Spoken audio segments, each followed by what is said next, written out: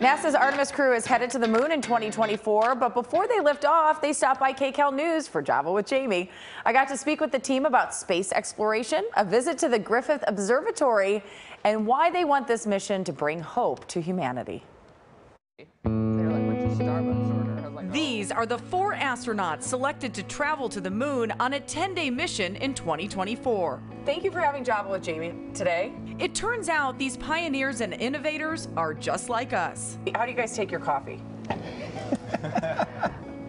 Most important, I need coffee. That there is coffee. That there is coffee, and then we can talk about the details. So just black.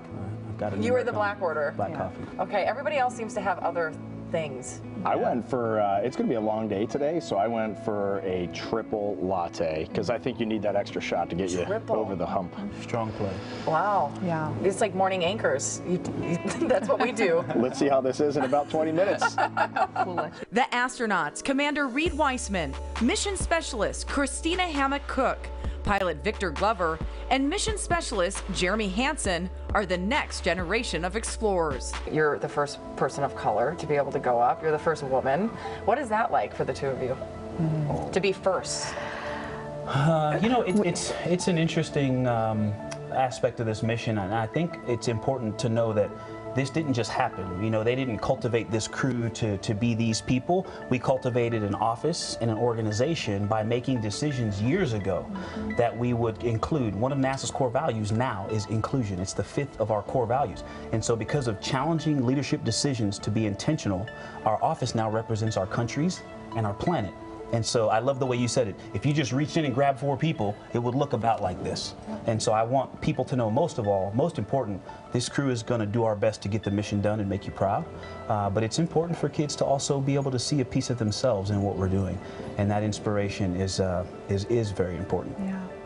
We like to say it's not necessarily any one person's individual accomplishment, but the real thing to celebrate is just what he said, that we made a decision that we are going to explore for all, by all. And if we're not doing that, we're not really answering humanity's call to explore. Like you said, that's what we love celebrating, and we're going to be more successful as a result. Taking everyone who wants to contribute, anyone working hard, they're welcome on board. We're not here because of the way any one of us looks, and one of my favorite things about this crew is if you take myself, your hometown hero Victor, and Jeremy, and you add up the 3 of our experience, the only thing that we can top her on is the 3 of us combined have 5 more days in space. But once you're up at the moon, at one point, if you're going around, you're not going to see Earth. Are you prepared for that moment? That is going to be crazy. I actually haven't thought about it from that perspective, that there is a, it won't be very long, but there might be a 45-minute period where we don't get to see home. That's wild. I'm glad I could break that news to you. Yeah, thank you. It's not the U.S. or North America or the countries sending you guys up. Really, this is an exploration for all of Earth. That's how we hope that it is regarded, for sure. Yes. It's on the technical side. We have parts of this machine are built all over the world. We have a European service module built by Airbus.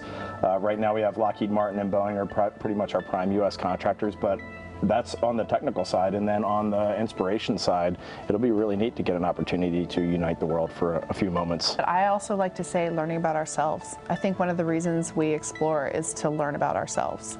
We learn what's important to us, what we need, and we learn about our home planet's context in the universe. I guess each one of you, do you mind telling me what your hope or inspiration is moving forward? It is so easy to talk to your friends and to really grow this internal distaste or dislike for a certain person because of their party or what they represent.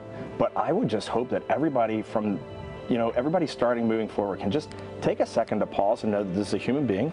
I guarantee they're waking up every day trying to do what is right for the nation, for their people. When we wake up every day, we're coming in as a team, trying to get the job done, trying to do what is right. And it doesn't matter what part you're playing, whether it's the smallest part or the largest part. Every part there is inspirational, it's very purposeful, it's very meaningful. And just wake up and try to do your best every day. Human behind the lens taking a picture of planet Earth, and that means we're taking a picture of every single person that we've ever known, every single human that is living, and they're all in the same place on a universal scale. I think this mission specifically is a symbol of what we can do when humans decide to work together and tackle the challenges that face us as people.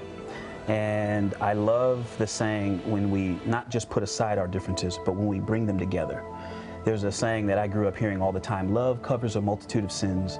When we bring together people of different capability and different experience, we kind of create a grid where we support one another. My weaknesses are shored up by Christina's awesomeness, and vice versa. And I think that we need to see more of those kinds of wins. And so the peace between our countries and the peace that I hope this provides, even if it's just a brief one for those 10 days, shows people that we can do that. We can do big technical, political, diplomatic things.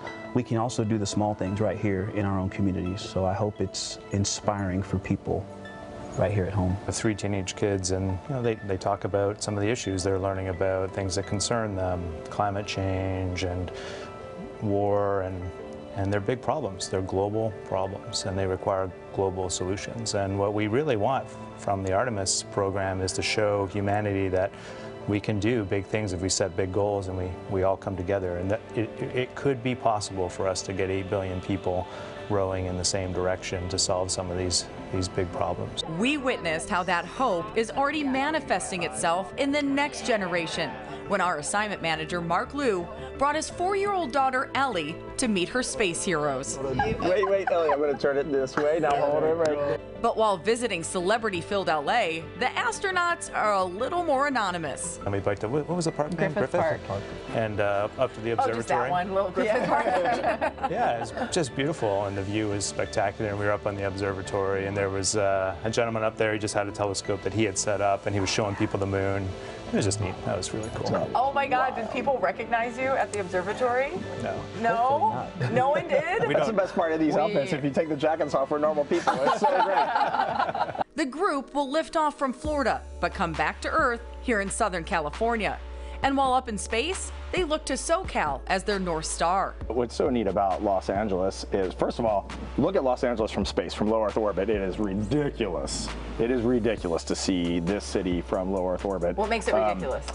The size of it is incredible. It borders right up against the Pacific Ocean. You've got the tan of the desert, the mountains. You've got the blue of the Pacific Ocean. You can even see the gray color of all the skyscrapers and all the urban development here. But one of the wildest things is that you can see the air traffic coming into LAX with their trails in the sky, and there's just dozens of them all coming in from the north and south and from the east and from the west. And you can see all those trails getting painted as these airplanes are coming into LAX, and you're like, I've connected through there. I remember my vacation to Hawaii that I went through LAX, and you're like, oh, these people, I wonder what they're doing. Are they commuting to work? Are they live there? Are they going on a vacation? That's pretty amazing.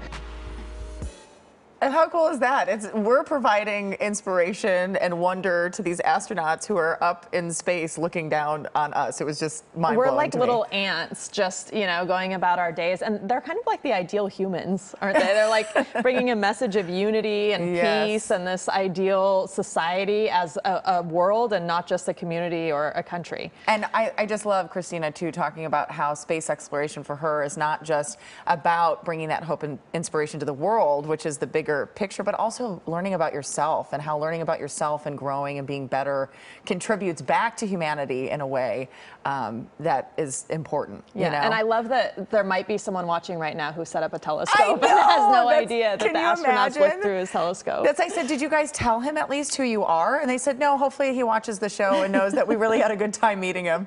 If you're watching, let us know. Come in the station. We would love to talk to you. One of the other cool things is that with starting in Florida, they're hoping that all of their families jump in the car and drive, because the 10-day mission, it will take them about 10 days to drive from Florida to Southern California, just as long as they're in space. Wow. So they thought everybody could kind of meet up. They can be looking down on them. Right? Amazing. Yeah. What a great interview.